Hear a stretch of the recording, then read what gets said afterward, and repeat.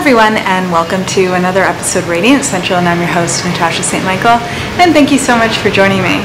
So today I want to talk about allergies, food allergies, and I want to share the story of my husband who recently discovered that he has an egg allergy, and what we did to figure that out, because in the last video I did, I briefly mentioned it, and for me it was a very interesting story of just kind of what he went through, what we did, and what helped to really discover what it is he was allergic to. So pretty much with my husband, a few months ago, he developed a rash on his body, and it started just on his upper body, like his upper chest, his back, and on his shoulders. And it wasn't like a typical allergic reaction rash. Usually allergic reaction rashes a lot of times are hives and welts. But in this situation, it was just an itchy rash. You can tell by looking at it that his skin wasn't smooth. It was a little bit bumpy, and it was very rough. And it was just, the texture of his skin just kind of changed overnight. And he was very uncomfortable with the rash. And so it started off on his upper body, and then over time, I would say over like a week or two, it started spreading all over his body, except for his face and the palm of his hands and his sole of his feet. So at first, when we started seeing that the rash was not getting better and it was kind of like spreading and traveling around his body, then at first we were suspecting maybe it's something that's touching his skin. You know, maybe he's having like a contact allergy. So perhaps it might be the soap or laundry detergent or clothing, like something is contributing that way to the rash. And also too, it was rainy season here in Bali, and during rainy season it's the hottest time of the year and it's very humid. So he had thought maybe it's a heat rash, and I thought maybe it's something like he's using on his skin, because it's everywhere but his face. And usually when it's in certain areas that normally where your clothing is touching or something, it might be coming from detergent used on the clothing or something like that, bed linens. And so at first we experimented with using different soaps and detergents. Pretty much in my household, obviously, we always use natural soaps and detergents, and I decided just to try different brands to see if that would make a difference, and everything being like fragrance free and all of that. And we did that for a few weeks, and nothing changed, and his rash was just continuing to get worse. And the only thing he did notice that seemed to kind of help a little bit was that if he bathed in cold water, afterwards he felt much better. But if he took like a hot shower, warm shower, he would be even more itchy, and it would just become more inflamed and more irritated. But that was the only difference. But when it came down to using soaps or detergents, nothing made a difference. So we then knew that it must be something else that he's allergic to, and I suspected it's something in his food. And so I mentioned this to him, and and he thought, yeah, that's a possibility. But at the same time, it's like when you mention you might be allergic to something in your food and you should take a break from this and not eat that, he's a little resistant, right? Everyone has their favorite foods, and I have to say that a lot of times what I see is that sometimes when people have an allergy to a certain food, it's usually the food that they're most addicted to or they're the most attached to. This is something I see over and over again as a health coach, like when people come to me with health problems or even with weight loss. And a lot of times in the conversation when they say to me, what do you think about this certain food? Or do I really need to take this out of my diet? It's usually that one food that they're kind of most worried about that's probably causing them the most issues. I see that over and over again. And so for him, when I mentioned, well, we should go through your diet and start taking out some of those allergenic foods and do an elimination diet, he's a little bit protective of his foods.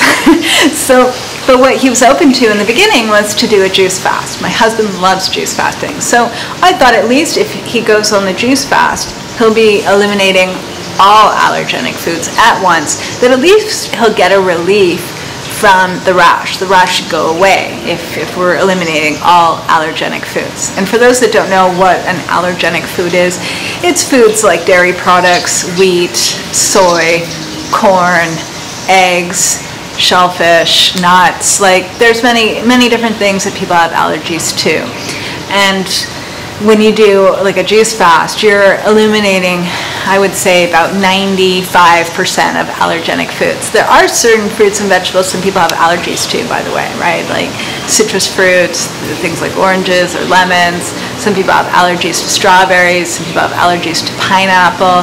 So those foods are still, could be in a juice fast, but usually the allergic reaction to those foods is, it's usually on the face. So I knew what to look out for with that kind of allergy. And I wasn't suspecting that type of allergy because he's normally not eating much citrus fruit to begin with. I knew that it had to be something else in his diet. And so we put him on the juice fast to see what will happen. And interesting enough, he did the juice fast for a week and he loved it. But his rash continued. And it didn't get any worse, but it didn't get any better. It was still there. And so I was quite surprised because I was expecting at least, I would say, by the 5th or 6th day of doing a juice fast and clearing things out of the body and having a break from allergenic food, you would think that things would start getting better, but they didn't. And so once he finished the juice fast, though, the good thing was that he was much more open and willing and even excited to try elimination diet. I think mainly because he'd been having that rash for such a long time. This has been weeks that he had it, and it was getting annoying and frustrated, and at the same time doing a juice fast, he felt really good. And when you take everything out of your diet, afterwards you're more willing to take other things out of your diet for a while and see how it goes, right? You kind of get the willpower built up from doing the juice fast, and you feel strong and more confident, and you feel really great that you don't want to be introducing foods that are going to hurt you anyway. So he was much more willing after the juice fast to do an elimination diet.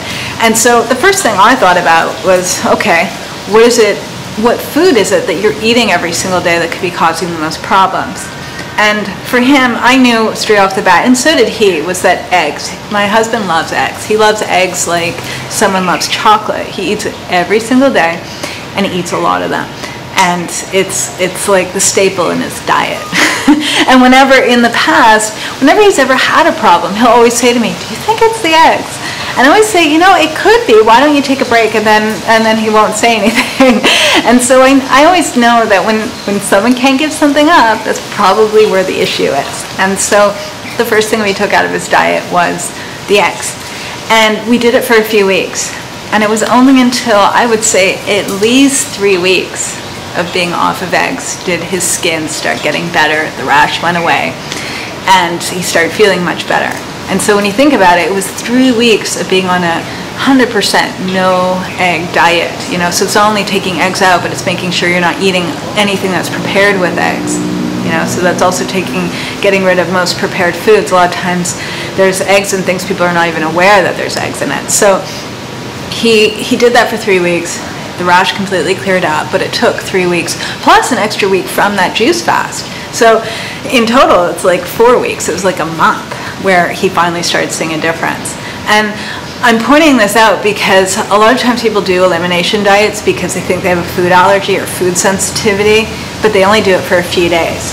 And if you just do it for a few days, you might not be giving it enough time to actually clear from your body and for your immune system to rebalance and heal. So this is a really good example that it doesn't just take a few days. It doesn't take a week of being off of something. That sometimes you have to do it for an entire month, or maybe even a little bit longer to really know for sure. And with him, it took an entire month to realize, okay, he has an allergy to eggs, and for his skin to heal. And then afterwards, when we can confirm it, he secretly afterwards went for a few days eating eggs again. And lo and behold, I think it took about 3 days for the rash to come right back. And the first thing I said to him was, "It looks like your rash is back." And he's like, he admits, yeah, he had some eggs. and since then he hasn't had any eggs, and the rash is gone. And perhaps that's his journey, that it's kind of like he had to really know for sure that this was what's causing the issue. And now that he knows, and it's kind of scared him, and he's already kind of suffered and all of that, hopefully he'll stay away from it. And so, but it was an interesting thing to watch and to see. And so I wanted to just share his experience and what we did, And for anyone that is suspecting that they have a food allergy or a food sensitivity, because you can go for tests, and here we're in Indonesia, so these kind of things are not as easily or readily available. That doing an elimination diet is usually, I would say, most accurate if you have symptoms. Sometimes people have allergies and they don't have any symptoms at all, or it takes a long time to get those symptoms, and I think that's the case with my husband, is that he probably had the allergy for a very long time, but it's only now that his body's really like breaking down and showing it. And so you can definitely go and get tested for allergies, but I would say to anyone that suspects it is to do both. Get the allergy test and do an elimination diet if you suspect it's a food allergy, because sometimes too is that it might not show up in the allergy test, but you do the elimination diet and you feel much better and the symptoms go away. So I find hand in hand, if both those things are available to you and you can do it, I would do both. And when it comes down to doing something like juice fasting to figure out if you have a food allergy, well, juice fasting is great, but you need to do an elimination diet to figure out exactly what the problem is. Okay, and with juice fasting, it's great that it gives you a break from allergenic foods, but at the end of the juice fast, if you feel great, then perhaps you are allergic to something, but you don't know what it is. And you don't want to just stay away from all allergenic foods and foods that you don't even have an allergy to because you're allergic to something. That you need to do an actual elimination diet to figure out what it is that you have a problem with. So you might, like, let's say you're thinking about doing a juice fast and you have a food allergy. You might do what my husband did, of doing a juice fast at first just to get the momentum going, but then afterward follow it up by doing an elimination diet. That's what I would recommend, or just do the elimination diet itself and not do any fasting. So these are things that you can try out, and yeah, so it was really cool to see what happened with him, and I'm also happy to share it, and that's it. So I wish everyone a super fabulous day, and I will mention as well, if anyone is interested in doing a juice fast, we do start the next live 7-day juice fasting program. It starts August 3rd, so this is a whole new program. We just launched it last month, and with the new program, you can do the juice fast at any time on your own. Right when you purchase the program, you get the ebook and all the videos, everything, and also access to a private Facebook group. And on that Facebook group, you can connect with other people doing the juice fast. You can do it on your own, or you can wait till August 3rd, where everyone's going to do it together, and I support everyone for that week on the private Facebook group. So if you want more information on the juice fast that I offer, you can go to my website at radiancecentral.com and click on juice fasting, and you'll see it there. Have a super fabulous day, everyone, and I'll see you again soon.